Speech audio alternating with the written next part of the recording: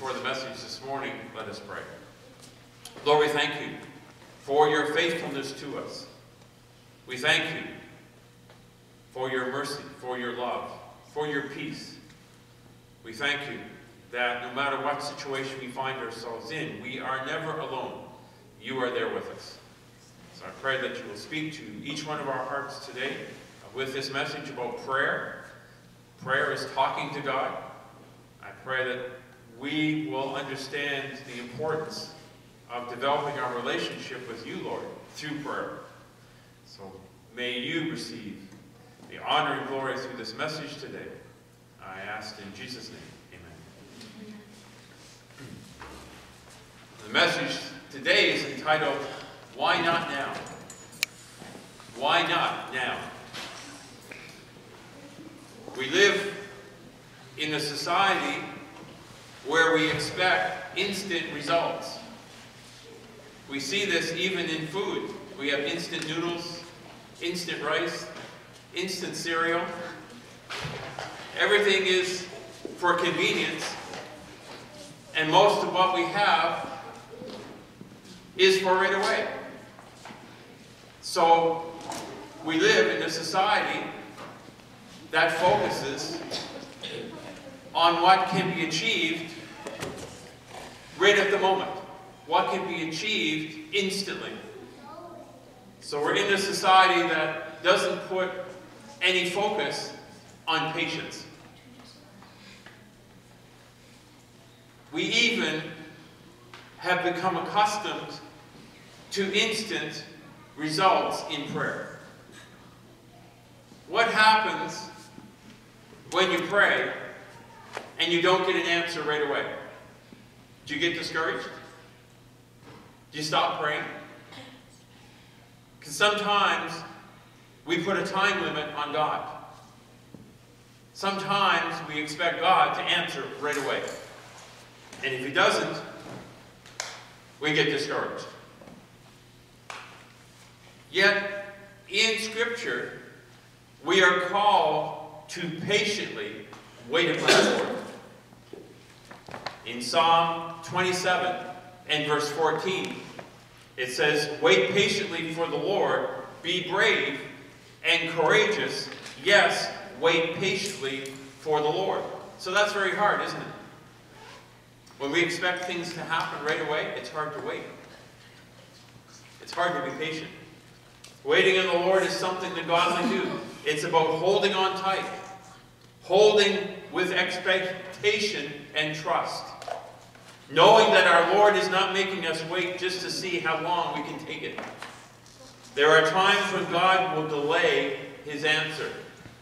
And we will at times wonder why he seems so reluctant to intervene in our affairs and so reluctant to answer our prayers. In Psalm 69 and verse 3 it says, I am worn out calling for help. My throat is parched. My eyes fail looking for my God.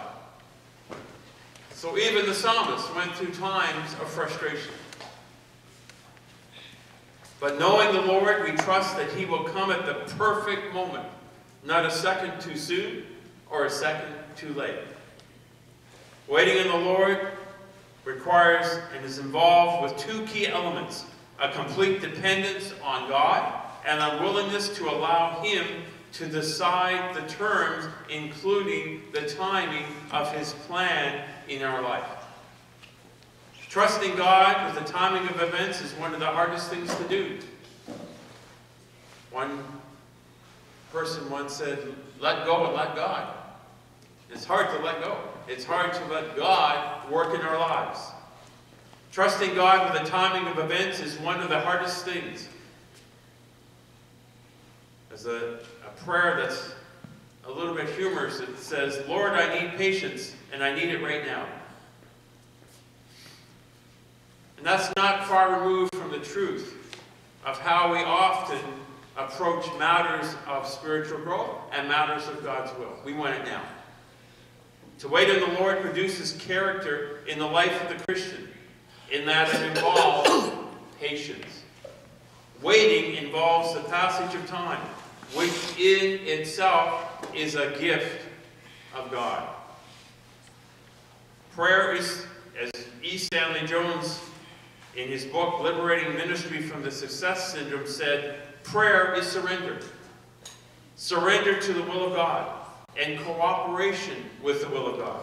If I throw a boat hook from the boat and catch hold of the shore and pull, do I pull the shore to me, or do I pull myself to the shore?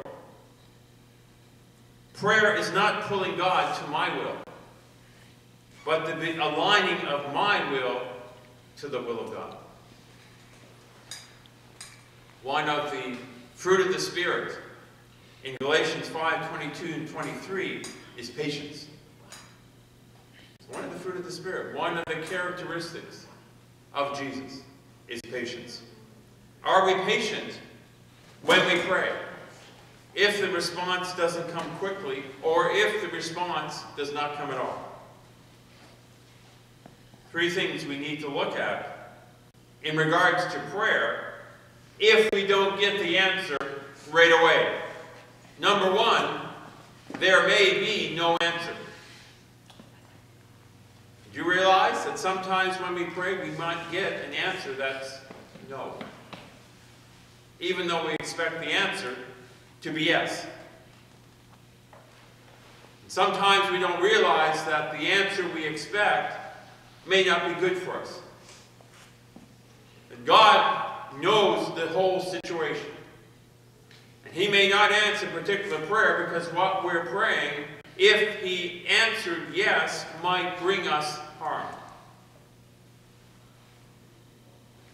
In 2 Corinthians 12, in verses 1 to 10, we see the example of the Apostle Paul.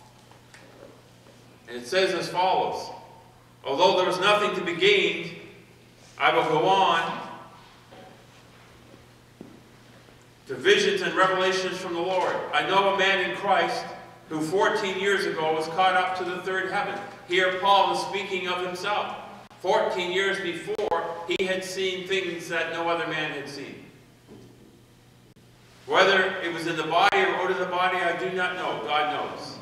And I know that this man, referring to himself, whether in the body or apart from the body, was caught up to paradise and heard inexpressible things, things that no one is permitted to tell. Paul experienced things that no living man had experienced.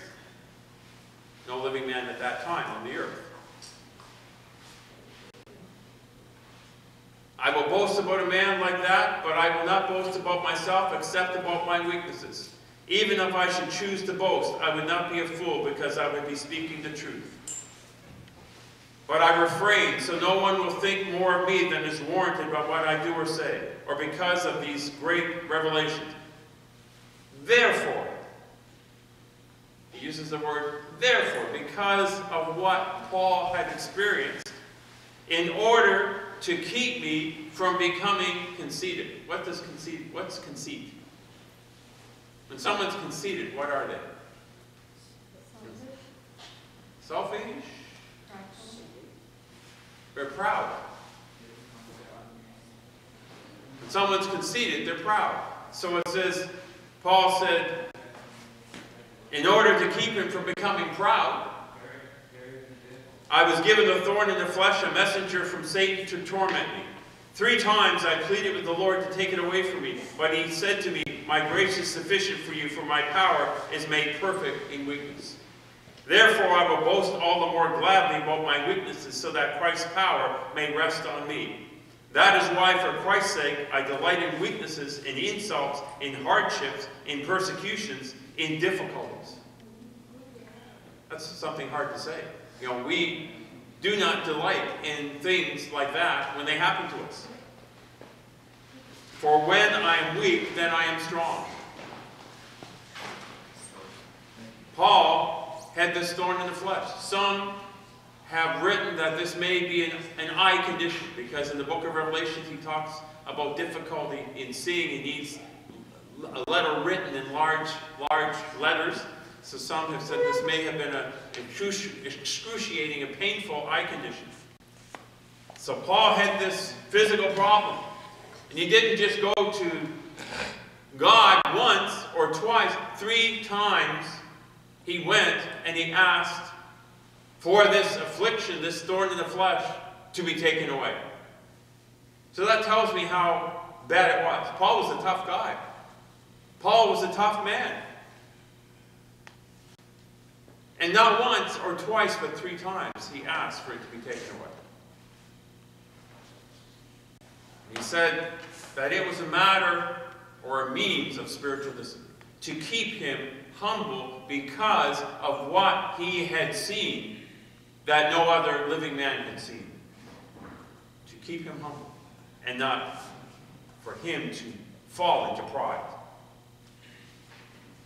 Sometimes God does not heal.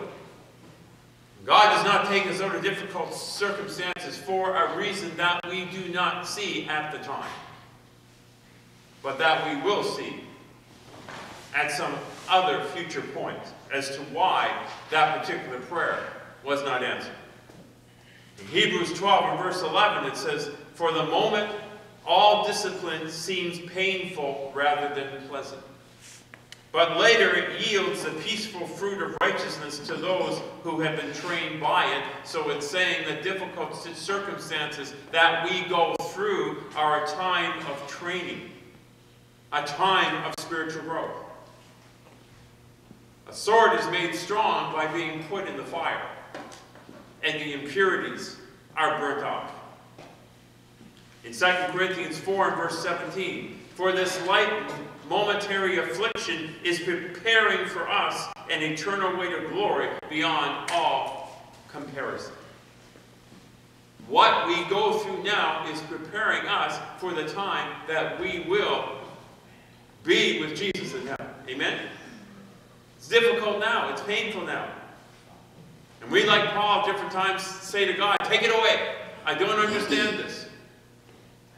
I want to be blessed every day. I don't want to go through difficulties. I don't want to go through trials. I want blessings, blessings, blessings." And some churches teach every day is supposed to be a blessing where you're not going through difficulties and God is going to bless you every day and you don't have to go through any pain or problems. Well, here I see from the example of Paul that we're not promised that. That there will be times we will go through difficult situations and God will not take us out of those situations for a reason. As in the example of Paul. Joni Eareckson, one day when she was a teenager, went swimming. And she dived into the end of the pool that was the shallow end rather than the deep end, and she broke her neck. She lost all feeling in her hands, in her arms, in her legs. She became a quadriplegic. She couldn't walk. She couldn't move. Now there were many people who said, "Oh, this must have happened because you have sin in your life." Or God did not heal you because you don't have enough faith. So they put blame on her for not being healed. God did not heal her. But over the last few decades, she has had a powerful ministry from her wheelchair and through books and online to millions of people because of the power and the presence of God in her life, despite the fact that she was not physically healed. And many people said, "Well, why didn't God answer your prayer?" Because God had a greater purpose in her life. How many of those same people would be listening to her if she was walking around like we are and had full use of her arms like we do? Very few. But millions witness the fact that through her afflictions, she still glorifies and praises God. Amen? God does not always answer our prayers for a reason that one day we shall see. Number 2, sometimes when we pray, our prayers can be delayed in the answer that comes because we are involved in a spiritual war. we have spiritual opposition. Daniel was a man of faith. Daniel was a man of prayer in the Old Testament. Daniel was a man who fasted and prayed. Nothing wrong in his life. He was in a right relationship with God. There was a time in Daniel 10 where Daniel was concerned for the conditions of his people. And he fasted and he prayed for 3 weeks. Not 3 days, 3 weeks. Now, wouldn't you get discouraged if after the first few days and no answer came? Or after the first week? Or after the second week? Wouldn't you get discouraged and say, where's my answer to prayer? I'm coming before the throne of grace in prayer and fasting, and I don't see an answer. We'd very easily get discouraged. And after 3 weeks of prayer and fasting, he had a vision from God. In Daniel 10, verses 10 to 14, then he continued, do not be afraid, Daniel. Since the first day you set your mind to gain understanding and to humble yourself before your God, your words were heard. And I have come in response to them.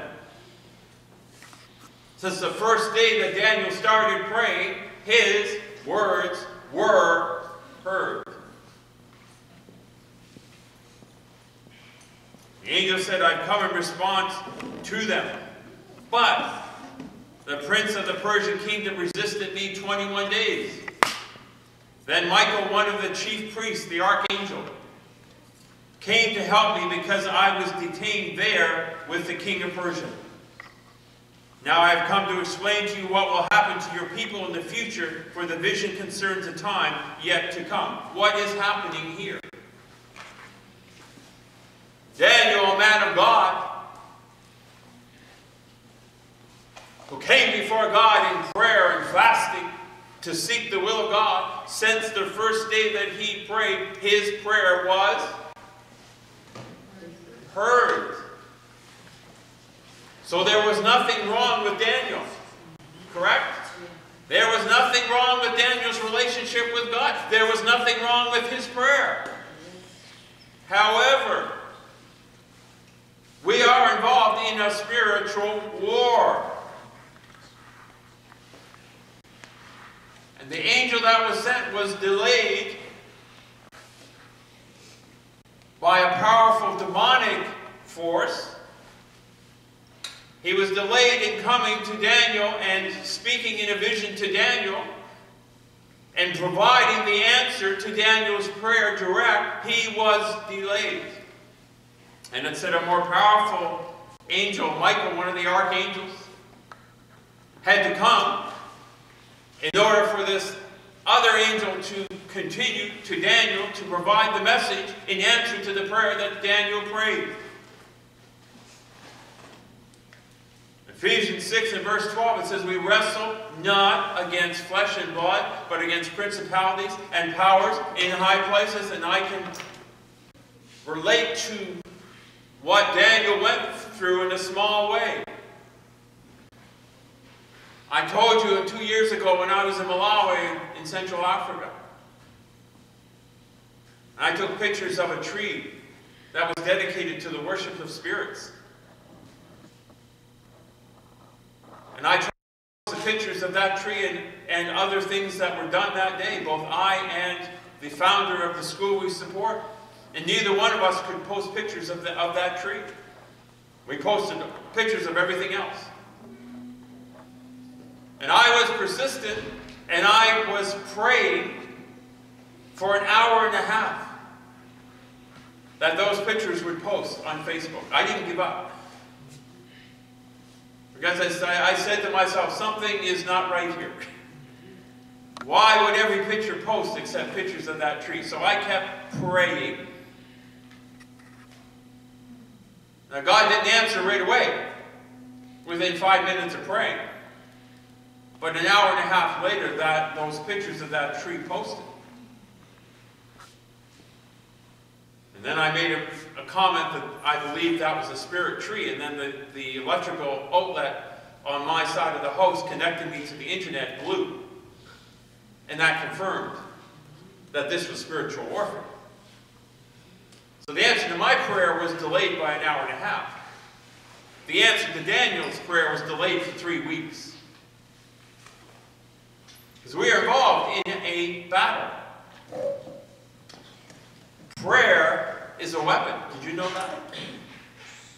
We are praying to God. We are talking to God in prayer. Through prayer, we are empowered. Through prayer, we are built up. Through prayer, God responds to the faith of His people and moves and works in changing events and changing lives. So as we come before God in prayer, we should expect opposition. We should expect that sometimes our prayers may not be answered right away for a reason. But that means we should keep praying and not give up. We should be patient and wait upon the Lord. The prayer was answered. Daniel didn't give up praying. The answer came. But what is important is from the first day he started praying, God heard his prayer. God hears our prayer. As soon as we utter our prayers, God hears our prayers. So number one, as we looked at, sometimes our prayers are not answered. So sometimes we pray not as we ought. Sometimes we don't know what is good for us. Amen? True? We only know half the picture. Sometimes we come to God and say, Lord, I want this. And it's not in His will for us to have that. Because sometimes if He granted that prayer request and we got what we wanted, it would turn us. It would be damaging to us. It says in Proverbs 3, 5, and 6, we're to trust in the Lord with all our heart and lean not unto our own understanding. In all our ways we're to acknowledge Him, and He will provide us direction and guidance in our life. When we pray to God, we pray with trust, knowing that God knows what's best for us. So, there are sometimes our prayers will not be answered. There are sometimes our prayers can be delayed because of spiritual opposition. And there are sometimes in our prayers that the prayer will not be answered because God has something better for us. I.e., the prayer will be answered, but not the particular prayer that we prayed. Romans 8:26, in the same way the Spirit helps us in our weakness. We do not know what we ought to pray, but the Spirit Himself intercedes for us through wordless groanings. Pastor said, one day he went to a grocery store. He looked around for a parking spot, and there it was. So he was happy. As he was getting ready to enter the parking spot, an old woman came along in an SUV and was able to take his parking spot before he was. This pastor was saying he was angry. He couldn't believe she took his parking spot. So after that spot had been taken, he went around to see if there was another empty parking spot. And he said, behold, I found a better spot than the one I lost. A spot closer to the entrance of the grocery store. This might have seemed like a meaningless, pointless story to some people, but God showed me something after I parked. I was angry. I was disappointed because it took me a while to park my car. However, when finally I did park, I found something better. So sometimes when God does not answer our prayer, it's for our own good, because He has something better for us. Amen? But we get so frustrated, we get so angry, we because we want it now in the way we expect. And sometimes we whine at God like a little child. I want it now.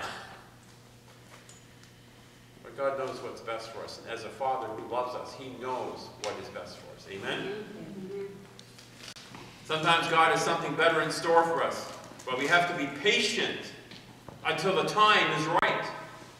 Ephesians 3:20, now to Him who is able to do immeasurably more than all we ask or imagine, according to His power that is at work within us. God can do more than we ask or imagine. God sees the whole situation. He can provide for our needs. Sometimes God desires to give us more than what we've been praying for. 1 Kings 3:13. I have also given you what you have not asked, both riches and honor, so that there will not be any among the kings like you all your days. Sometimes God can bless us even more than what we ask for. Amen? Sometimes God can surprise us. God can close a door of employment that we expected to go through, and we can get all upset. And then later on, another door of employment will open up that we couldn't have taken if we had taken the first door. And God closed the first door so that we would be available to get an even better job that opened up. And yet we were frustrated and angry the first time around. But God, I prayed, well, why didn't this become available? Because God had something better. But often we're not patient enough to wait on Him. God knows what's best. So there are times when the answer is no. God knows what's best. So there are times our prayer is answered, but not in the way we expect. We are involved in a spiritual battle. Sometimes there's a delay in the answer coming because of the spiritual battle that we are involved in. So we should avoid the temptation of saying to God, why not now?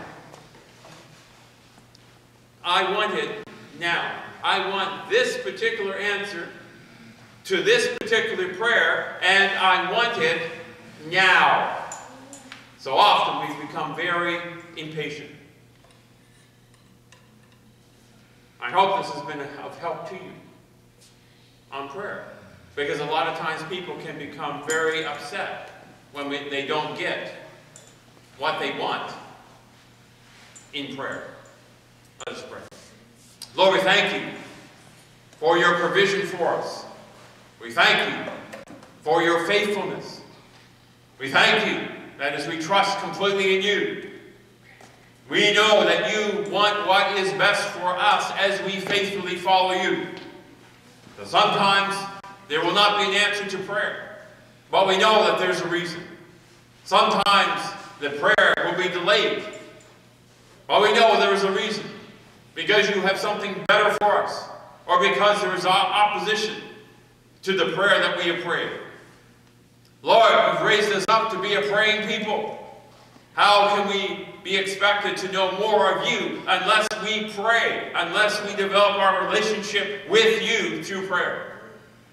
The Lord raised us up to be that humble praying people that you've called us to be. We ask this in Jesus' precious name. Amen. So I never know why God lays a particular message on my heart. The message today is on prayer. Are you a praying people? You have a desire to pray to Him.